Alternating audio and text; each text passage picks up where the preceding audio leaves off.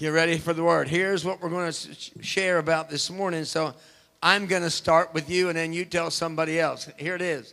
Here it is. Merry Christmas. Merry Christmas. Turn around, look at somebody, say, Merry Christmas. Merry Christmas. Merry Christmas.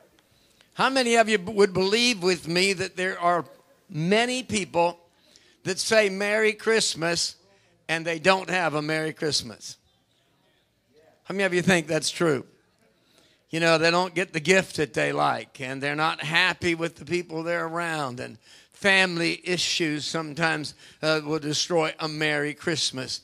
And sometimes the very fact that we're struggling in different areas, and if we're not happy, sometimes we can't have a Merry Christmas. Am I right? How many of you believe there are people that their attitude and their surroundings all affect whether they have a Merry Christmas or not? Okay, how many of you would like to have a secret? A secret, I can't tell everybody, but you're special, so I'm going to tell you. I'm going to tell you how to have a Merry Christmas. How many of you would like to know a few secrets so you can share with somebody how to have a Merry Christmas? You see, a Merry Christmas will come when we have the real meaning of Christmas. Anybody listening to me this morning? I said when we really understand the real reason of Christmas, we'll have a Merry Christmas. Turn with me to the Gospel according to Luke in chapter 2. We're going to use some scripture this morning. Is that okay? Our message theme, how to have a Merry Christmas. How to make your Christmas merry. How to make your Christmas full of joy. How many of you know Mary means not necessarily the mother of Jesus, Mary, but how many of you know it means a joyful time? Gladness in your heart. Happy is the man. Amen? Happy is the man that walks in the integrity of the Lord. Happy is the man that knows how to draw from the well of God, that flows the anointing of God. Amen? So Luke chapter 2 with me in verse 8, looking at some scriptures. And now there were in the same country shepherds living out in the fields, keeping watch over their flock by night. We know these scriptures. We hear them every Christmas. In fact, we read them over and over again. But how many of you know if it's the Word of God, we can't get it too much? So don't fade on me as I read scriptures that you've already read many, many times, even from childhood. Amen? But I believe God has a revelation for us this morning, so you don't want to miss even one word. And behold, an angel of the Lord stood before them, and the glory of the Lord showed around about them, and they were greatly afraid. Get the message, get the story, get the picture. Then the angel said to them, don't be afraid, for behold, I bring you good tidings of great joy, which will be to all the people. Verse 11. For there is born to you this day in the city of David a Savior. Somebody say Savior. Who is Christ the Lord. Amen. And this will be a sign to you, and you will find a babe wrapped in swaddling clothes, lying in a manger. And suddenly there was with the angel a multitude of heavenly hosts praising God and saying. Now, at that particular moment, the angels all came out in full force. Can you see that? There was a band of angels coming out to do what? To praise God and magnify the Lord and to be able to sing praises. And here's what they said. Glory to God in the highest, and on the earth peace, goodwill towards men. Are you with me?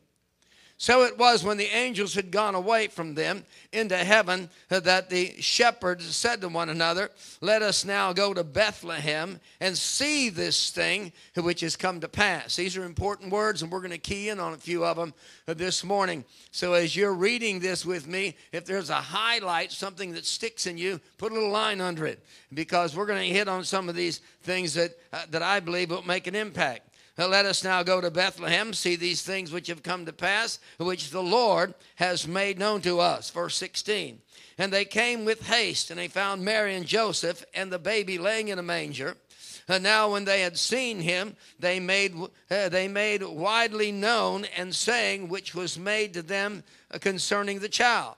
And all those who heard it marveled at these things which were told to them by the shepherd. But Mary kept all these things and pondered them in her heart. Then the shepherd returned, glorifying and praising God, and all the things that they had heard and seen as it was told to them. Praise God for the reading of his word. Amen. God's word is strong and mighty and powerful.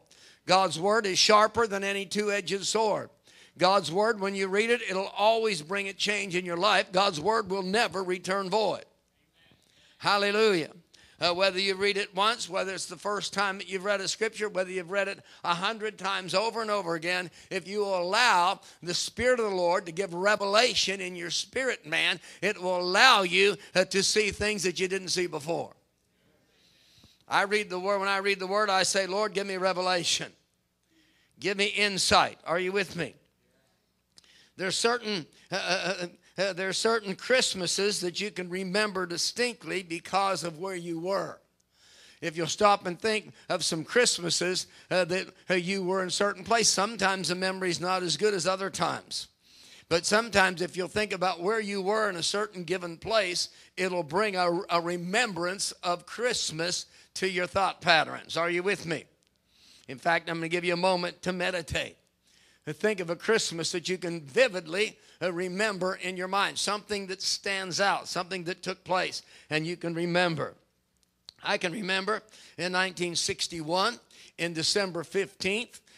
Before then, the 1st of December, I was stationed in Fort Dix, New Jersey in December, and I got orders to come to Tampa, Florida, and be here on the 15th of December. And at that particular time, I was close enough. I could go back and forth to my family. I could go home by driving over the mountain in Pennsylvania. And all of a sudden at Christmas time, I got orders to come to a special operations group called Strike Command, stationed down here in Tampa, Florida at MacDill. You might think that's exciting, but it wasn't that exciting 10 days from Christmas. Is anybody with me? I vividly remember that. My whole outfit at Fort Dix had gone to Germany. My whole outfit that I was trained with had gone to Germany. 3 of us, a guy named John Hawthorne, another guy named Matt Matthews, and myself, we were sent down here to MacDill in a special operations group, and we came, they flew us down here, and we came to the old airport. I don't know if anybody remembers the old airport over off of West Shore. When the airport was little, it was a little small airport in Tampa here, kind of the way Clearwater St. Pete Airport is today. And we flew in, didn't know anybody, didn't have any friends or anything. And here we are in a place we didn't know, nobody that we knew, the 3 of us on Christmas Eve and Christmas Day, just hanging out, feeling sorry for each other. All alone, by ourselves, not knowing anybody. I had just turned 18. I went in the Army when I was 17. And my buddies were all young like me. I was the youngest guy in my outfit. And we were grieving the fact we didn't have family, we didn't know anybody, nobody cared for us. And I can remember that vividly as a lonely Christmas. Anybody ever have any lonely Christmases? I'm not trying to bring any bad memories up, but I'm trying to say that sometimes we need certain Christmases that you can remember distinctly because of where you were. I was in Tampa, Florida. My whole family, all of my friends, everybody I knew was in Pennsylvania. And I'm down here by myself, basically by myself, not knowing anybody, hanging out in a brand new outfit out at MacDill, waiting for Christmas to pass by, so we could get involved in the work that we had to do. I remember that distinctly where I was in December 15th, 1961. Then there was a certain Christmas that you can remember because of what you received. Can anybody remember a Christmas that you received something that's significant? Anybody remember that? Kind of think around something, maybe a special gift that you got or something that took place special and something that you received. There's certain Christmases that you can remember because of what you received. Are you with me? I have a memory of receiving something. It wasn't a good memory, but it's something sticks out of my mind when I think about receiving. I remember, this was a good memory. I remember as a little boy, I wanted an axe for Christmas. You see, I lived on a farm, And my job was to go down and cut little trees down and clear land. And as a little boy, we would do most everything by hand. We would plow with a horse, and we would plow with a hand plow. And so I wanted a little axe. Well, we didn't have any money back in the 50s, and I knew that probably wouldn't happen, but that's what I wanted. And it was a special event to me to remember that as a little farm boy in a farm of Pennsylvania, somehow or another, my mom and dad figured out how to get that little axe for Christmas. And at Christmas time, under the Christmas tree, I saw the little axe that I saw in the Sears catalog. And oh my goodness, you talk about a thrill. I remember it to today. That little axe that I had, and boy, I went and chopped everything down. I was cooking and booking. I was chopping things down he wasn't supposed to chop down. My dad had to take me aside and tell me that, give me some axe instructions.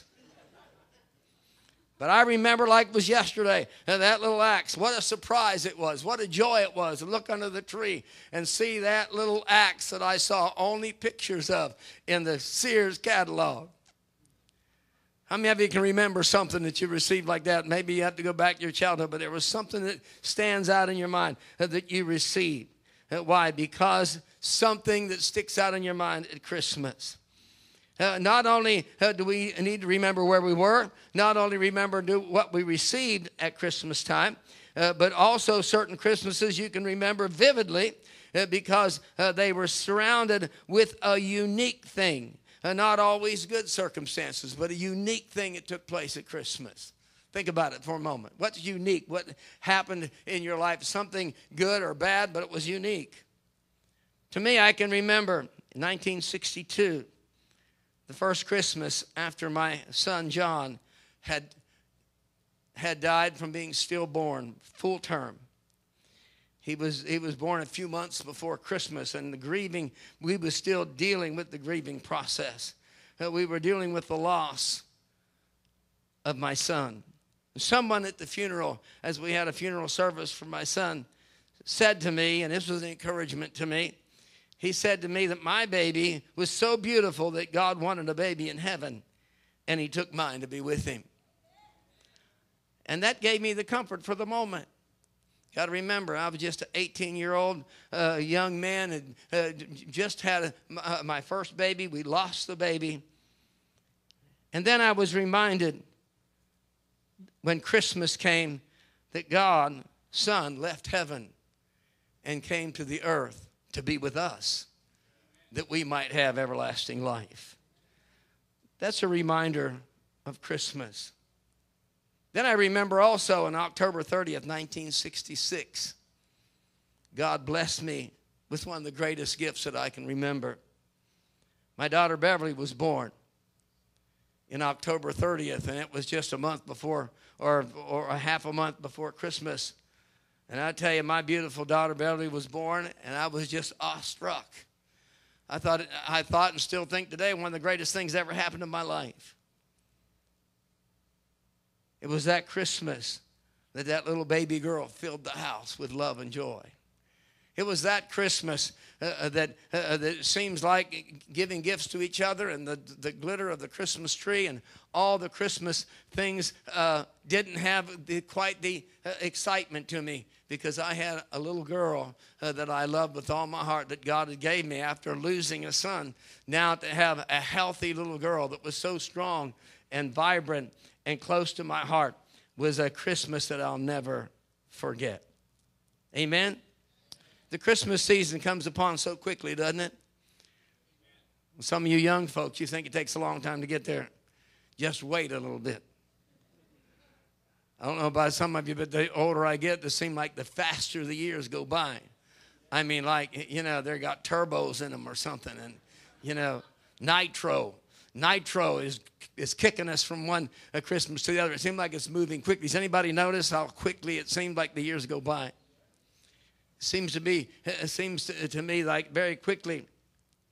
And if we're not careful, we can forget the real reason why we have a Merry Christmas. See, Merry Christmas is not necessarily over gifts. It's not necessarily over the things that we can remember that took place in the natural. But when we look at the theme, how to have a Merry Christmas, I'm going to give you a few reasons for the next few moments how to have a Merry Christmas. First, we must remember the main reason for Christmas. Anybody hear me? We must remember the main reason. We must remember the main part. We must remember what Christmas is all about. Luke chapter 1. I looked at some of these scriptures Thursday night. We did a teaching on Elizabeth and on Zechariah and how God anointed them to bring John the Baptist into the world, and he would be the forerunner of the coming of the Lord. Are you with me? Luke chapter 1 and verse 8. Luke chapter 1 and verse 8.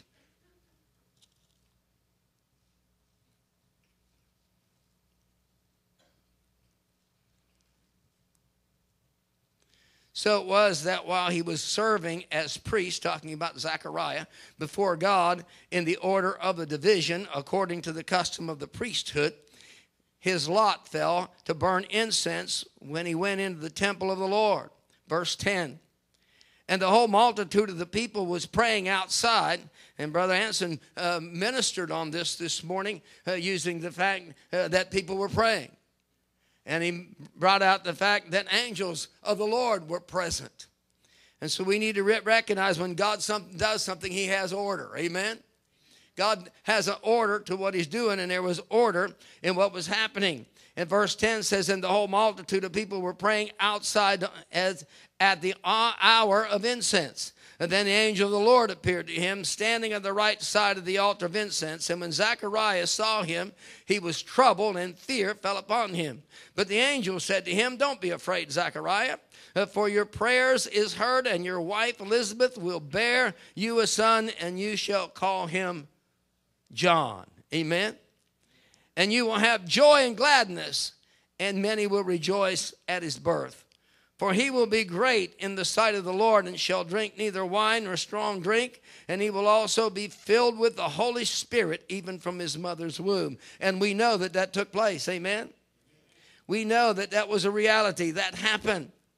And then we realized the anointing and the presence of God came. And the angels were gathered. And the Spirit of the Lord intervened and spoke. And God moved mightily in that situation. Hallelujah. Merry Christmas begins with a baby in the manger. Merry Christmas doesn't begin with gifts under a tree. Merry Christmas doesn't begin with lights and decorations around our house or even a Christmas tree. And let me say this. I love the lights. I love Christmas tree lights. I think they're beautiful. I love the Christmas tree all decorated. I love the packages under the tree. How many of you really enjoy that and appreciate it? And please understand, I would never say there's anything wrong with that, except as long as those things don't take preeminence away from the real meaning of Christmas, which is Jesus came into the world to die for the sins of the world, that you and I can be redeemed. The most unlikely place to find Merry Christmas for some is in the life of a baby. But I want you to know, Jesus wasn't an ordinary baby. Jesus was born of a virgin, conceived through the power of the Holy Spirit, an impartation of the Holy Ghost planted into her that she might bring forth the Son of the living God. Jesus left heaven and came to earth and humbled himself to become not just the Son of God, but to become the Son of Man, that he might reign and rule and he might die for me and for you. He wasn't an ordinary baby. Anybody with me? Luke chapter 2 and verse 11, for unto you is born in this day in the city of David a Savior, which is Christ the Lord. One that would redeem the world, one that would come and save us, one that would cleanse us from our sins, one that would give us hope. Hallelujah. For the hope that we have in him. The baby was born to die. The baby was born to save us. This baby was an anointed one. His name was Jesus Christ, the anointed one. This baby is Lord of all, King of kings and Lord of lords. This baby came to rule and to reign. This wasn't an ordinary birth. This wasn't something that we just pass through Christmas and take it lightly. This is something that we need to be awestruck, and we say, oh, Lord, what you've done for me. Oh, God. Every time we have an opportunity to celebrate anything that Jesus has done, we ought to celebrate it with our whole heart and recognizing the ultimate price that was paid. A celebration like this cannot be found in the mall. A celebration like this can't be found at a Christmas party. A celebration like this can't be found under a Christmas tree. Is anybody with me? The main focus of Christmas must be sought carefully and diligently, because he was found in a lowly stable in Bethlehem. He wasn't in the Hyatt. He wasn't in the big motels or the big fancy places where many of the rich people would gather, but he was in a stable. In fact, there wasn't even any room for him in the inn. Is anybody with me? He was Jesus, the King of Kings and the Lord of Lords. And he came to pay the price. So first we must remember the main part. We must keep the main thing, the main thing. How many of you think there's something lacking in our society today? And when it comes to the important things of Jesus, the main thing's not the main thing. Even in Christendom, it's been overtaken in some cases by many of the other sidelines and the glitter and all the things that people like to do. And they bring it into the church because, after all, it's convenient. And after all, it pleases everybody. And people run to that. But let me tell you what's important. We need to keep the main thing, church. Then the second thing I would like to make mention of, if we're going to have a Merry Christmas, the second is we need to get someone else to help you celebrate. How many of you know it's not fun to celebrate something by yourself? I'm a fisherman. I love to go out and catch a fish. I enjoy going out catching a big fish. And some people don't mind going out catching little fish, but I like to go out and catch a big fish.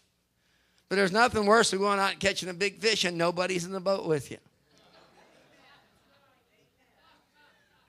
You're all excited. You're pumped.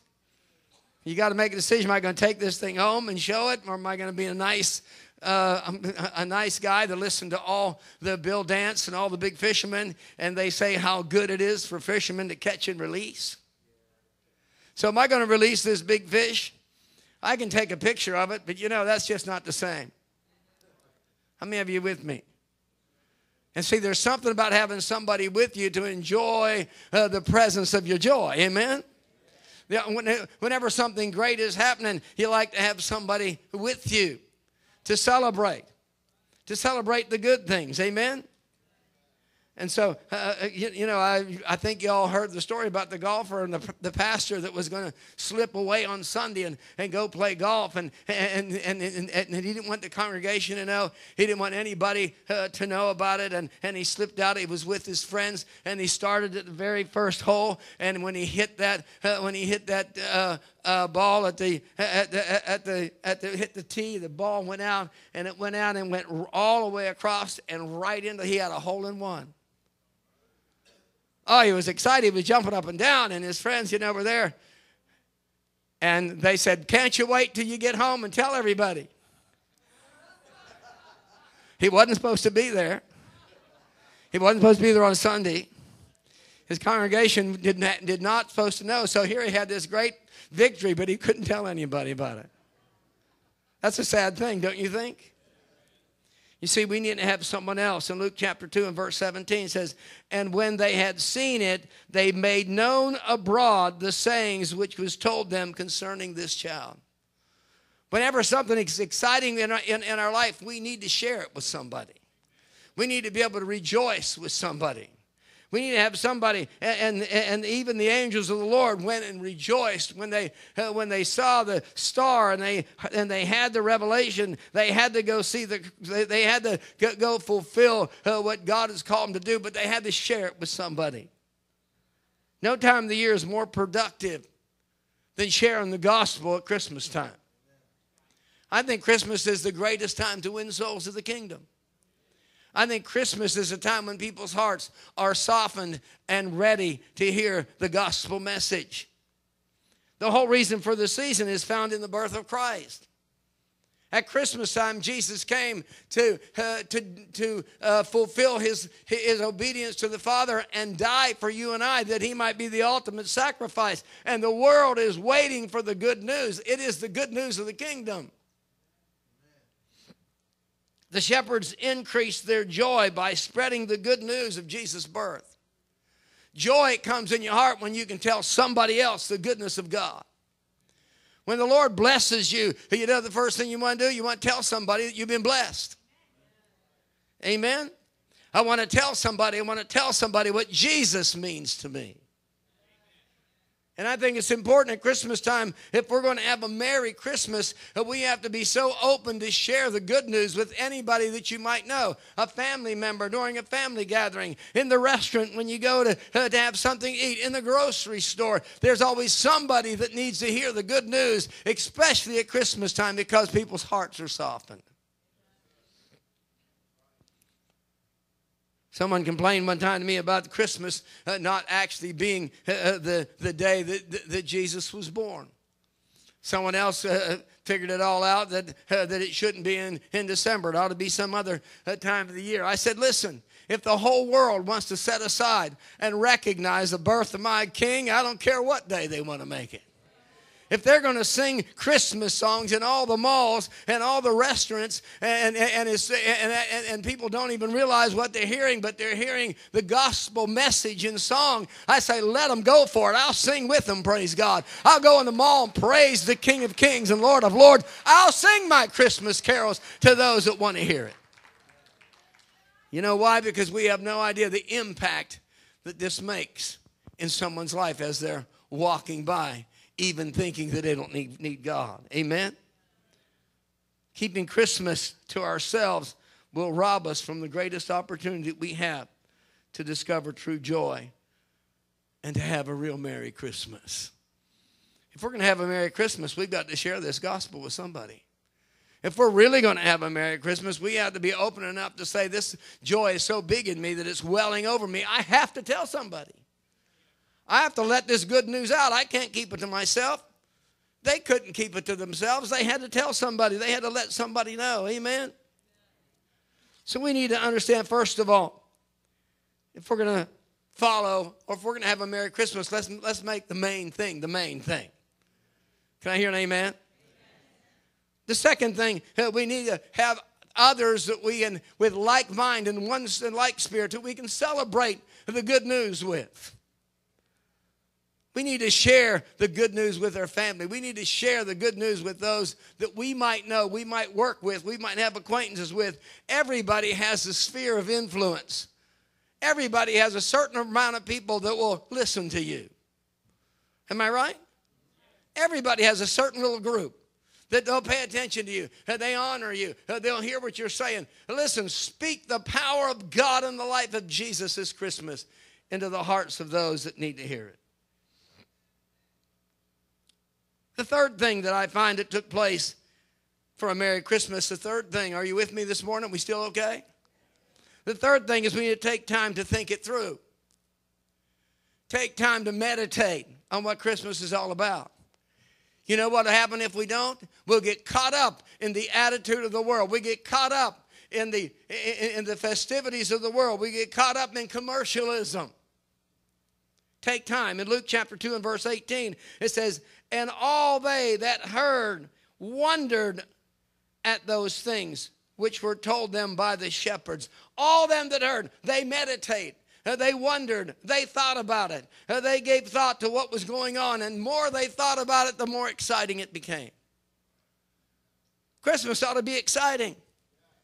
We need to gather here on Christmas Eve and for a candlelight service, and that's going to be our midweek service, by the way. It's going to be on Tuesday night instead of Thursday night. But you know what? I know there's a time when a lot of people are doing all their last-minute things, but take an hour and come into His presence, and let's enjoy the Lord together, and let the anointing of God fill us. And then when we leave, we'll be full of His presence and His anointing. Take time to think it through. The commercialism of Christmas is not, in fact, buying gifts and decorating buildings and trees. I think we all like that. That's okay. That's not what we're saying. Some people how many of you know if we're not careful, we can get off balance either way? Some people, because commercialism has sort of taken over, they won't do anything. They won't do anything to recognize Christmas. Let me tell you, there's nothing wrong with bringing joy in. There's nothing wrong with gifts. There's nothing wrong with making sure that you have a good time. The commercialism of Christianity is when we lose, by our hustle and bustle, we lose focus of the real meaning of Christmas. And when we do that, then we've lost out on what God has for us. Never forget that Jesus came into the world for you and for me. God so loved the world that he gave his only begotten Son, that whosoever believes in him should not perish but have everlasting life. The message was plain to those shepherds that night, and it struck wonder in their heart. They were amazed. They were awestruck. When they heard that the Christ child was born, they were shepherds. If you know anything about shepherds, if you studied anything about shepherds, shepherds were outcast by the normal people. Shepherds smelt bad. Shepherds were out in the field most of the time, taking care and tending to their sheep. They weren't dressed very nice. They were country people. They was out in the fields. They didn't have the best reputation in the world. And these shepherds, when they got the word from the Lord, when they got the anointing that fell and they knew what was going on, they meditated, they thought about it, and they set things aside to make it number one for the moment.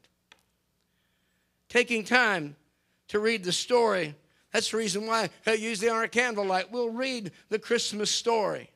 Do I got to hear it again, Pastor? Yes. Revelation will come when you hear it again. The anointing will fall when you hear it again. Do I have to sing Christmas songs again at Christmas time? Yes. It speaks the very message of the King. It speaks the very message of our birth of our Lord Jesus and God's love for us, that loved us so much that he gave the ultimate sacrifice. Are you with me? What's wrong with taking time and getting a cup of hot tea or a cup of coffee or your favorite hot cider and a cookie, and sitting down and relaxing and enjoying as you meditate on the wonders of the story of Christmas, focusing and listening to the words that we can recognize the great gift that was given to us and meditate on that greatness and say, Lord, thank you again. Thank you again for the presence and for the anointing, for the love you have for me. Then if we're going to say this is a Merry Christmas, the fourth thing, number one, we need to make the main thing the main thing. Second, we need to get someone else to help us celebrate. Is anybody with me? That's the reason why we need to come to church. That's the reason on Sunday morning this place should be packed out. We're going to celebrate. We're going to be celebrating the Christmas story, the coming of our Lord Jesus, the virgin birth, the love of God shed abroad in our hearts and to the world. We're going to celebrate that next Sunday morning. You don't want to do that by yourself. You want to celebrate it with people of like faith and like anointing and his cares and has the same heart. Of course, the third thing, take time to think it through. Take time to meditate on what God does. Take time to give focus. Don't let it be another fast passing thing as buying gifts and hustle bustle of all the things to get through another Christmas. I just can't wait till I get through. Stop and take a moment. Meditate. Think about the things of God. The fourth thing, if you're going to have a Merry Christmas, don't throw anything away. I said, don't throw anything away when it comes to your spiritual life. When it comes to the anointing of God, don't throw anything away. You know what takes place a lot of times at Christmas time? It's happened to me.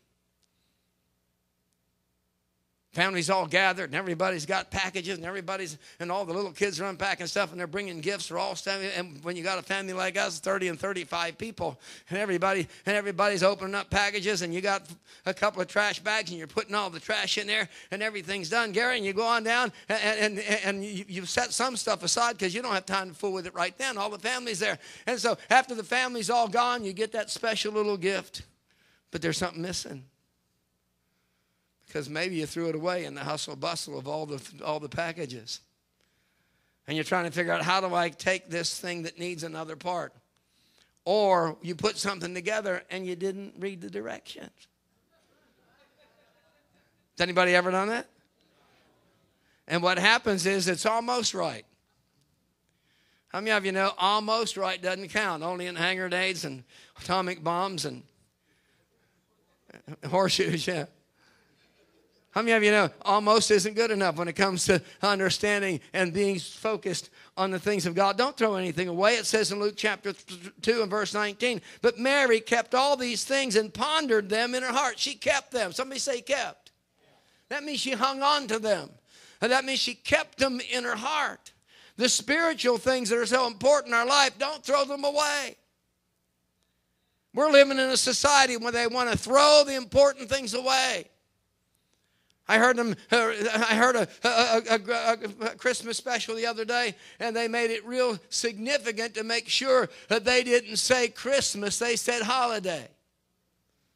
You know why? They want to throw away the Christmas aspect. They don't want Jesus to be the center of attraction. They want it to be a holiday. Let me tell you something. If we start throwing things like that away, pretty soon we're not going to have anything left. We must hang on to the values that God has given us and the anointing of God. Amen? We need to understand. First, we understand kept. It meant that she remembered the events that night that took place. She focused on that. I believe Mary had this in her heart in such a way. When she gave birth to Jesus, it was unforgettable. And I think 33 years later, when she stood at the foot of the cross and she saw her son that she gave birth to. Anybody with me? She saw her son that she gave birth to dying on the cross for the sins of the world. She remembered what he came into the world for, and that was to die. But she still was mom. She still had the mother's heart. She still wept and broke inside to see her own son hanging on the cross. And he never sinned, and he never did anything to deserve it, but he did it for the sins of the world. Mary mom, stood there and saw her son die for the world and for the sins of the world that was heaped upon her. And she kept those things, the memory of him being born, the memory of the gifts that were given, the memory of the occasion that took place.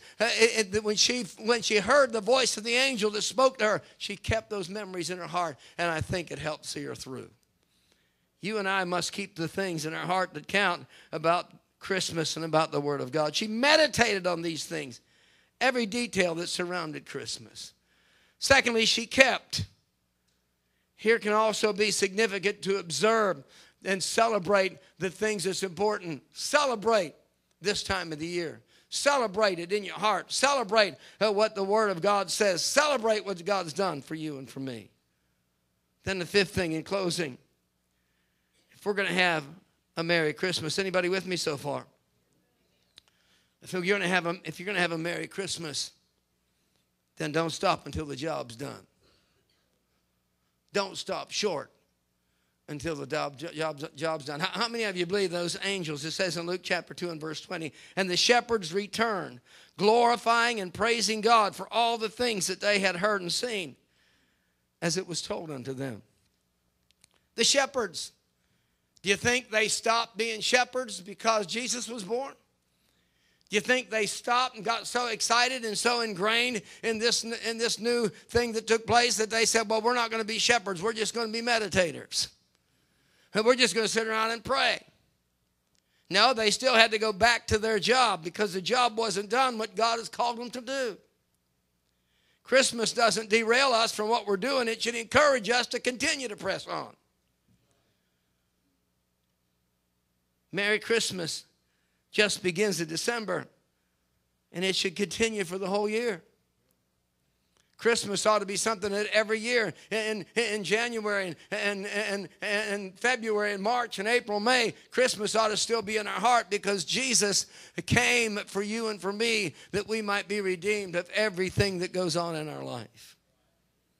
The shepherds returned to their job and their responsibilities, but you know what I think happened? I think they had a different attitude. How many of you will agree with me when you have an encounter with God, your attitude changes forever? How many of you will agree with me when you got born again, when you gave your life to Jesus, you was never the same like you were before? Amen? You're a new creation. You're a brand new man. Old things have passed away. All things became new. They may have gone back to their same old job. They may have got back to doing the same things that they did before, but something took place within inside of them that changed them from the inside out. And they never forgot what took place on Christmas. Let Christmas be an incredible time this year. Grab onto these 5 steps to have a Merry Christmas. Let the anointing of God flow through us in a special way. When you see somebody along the street, get excited and wish them a Merry Christmas in Jesus' name. When you know somebody that doesn't have as much as you have, do something to bless them with a Merry Christmas because Jesus paid the price for you.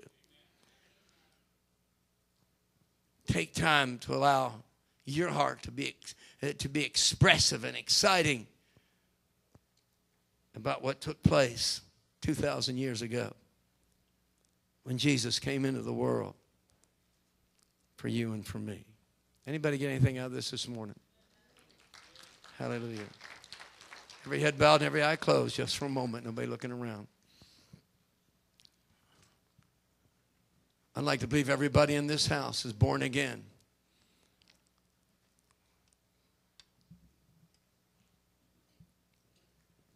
Our brother Mark, about everybody knows Mark. What a wonderful, wonderful brother Mark Hunt was to me.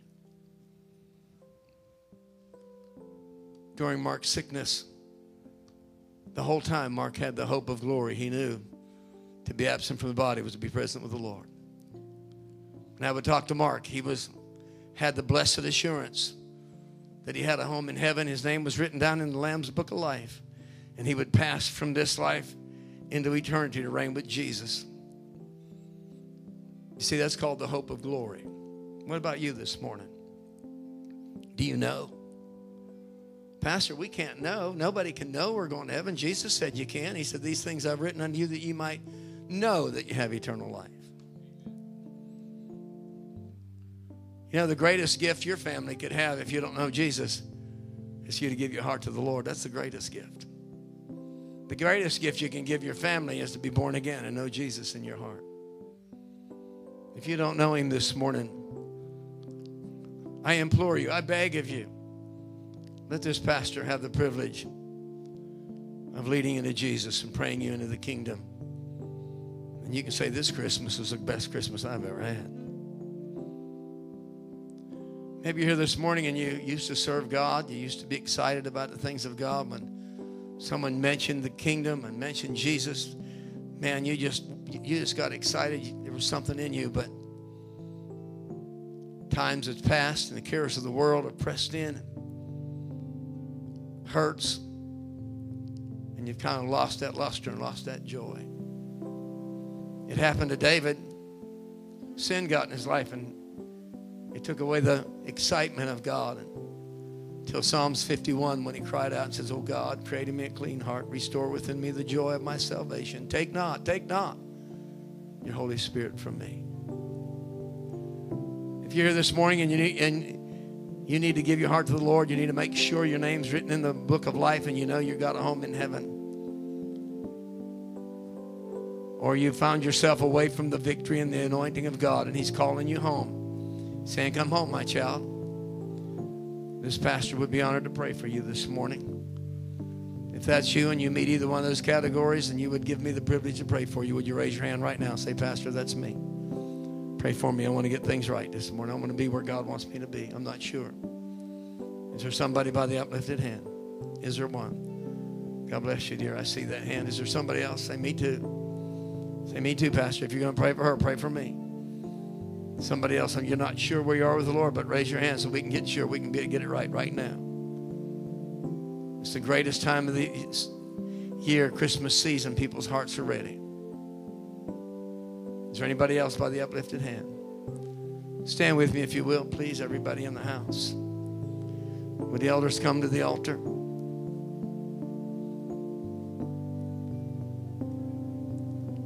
Let this season have an impact in your life.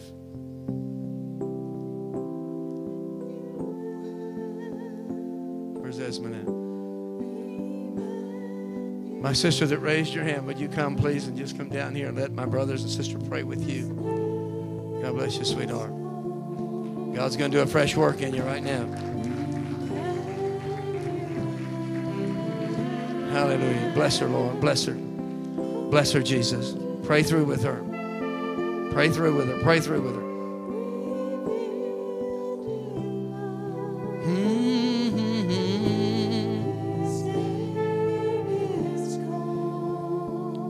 I hope you've been reminded what a Merry Christmas really is this morning. Amen. Hallelujah. If you need prayer, if you need a healing in your body, if you need a touch from the Lord, maybe, let me say this. I really feel burdened right now that there's some people here that only one person raised their hand, so I'm believing that every person here is saved. You're ready for heaven, and you're a child of God. But how many of you right here, there's a family member, there's a loved one, there's someone in your life that you know that you're heavy about, that you're not sure about their relationship with God, and you would love it if the Lord would touch them and bring them to the kingdom at Christmas time. How many of you? And those of you that got your hands up, I'm going to ask you to come down to this altar because we're going to agree with you. We're going to pray together. We're going to get a breakthrough for those family members. Why? Because this is the time their hearts are going to be softened.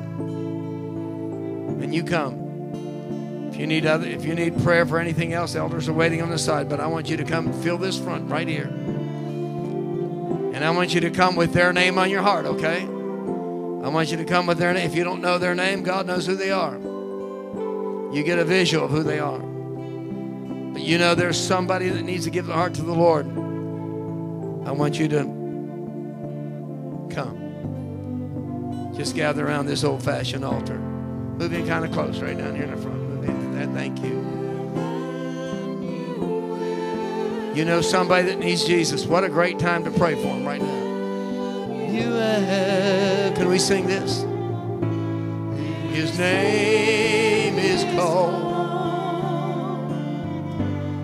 Emmanuel. God with us, revealed in us.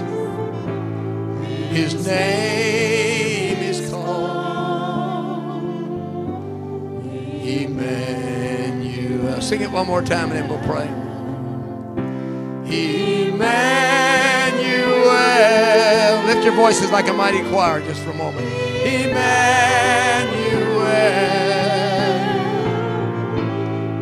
His name is called Emmanuel.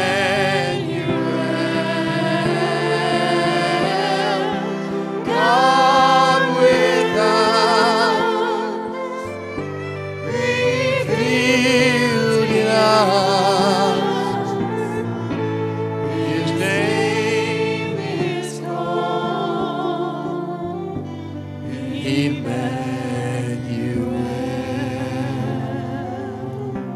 Let's pray together. As I come in agreement with you, there's several different things that connect with prayer. First of all is power of agreement. Where two or three shall agree, touching any one thing, it shall be done. So I want you to call their name out because I'm going to come in agreement with you. Amen. Where two or three shall agree. Then the scripture says, what is bound on earth is bound in heaven. What is loosed on earth is loosed in heaven. We're going to pray and ask God to dispatch angels in your behalf of your loved one. And send angels to minister to those that are bound right now because they don't know Jesus.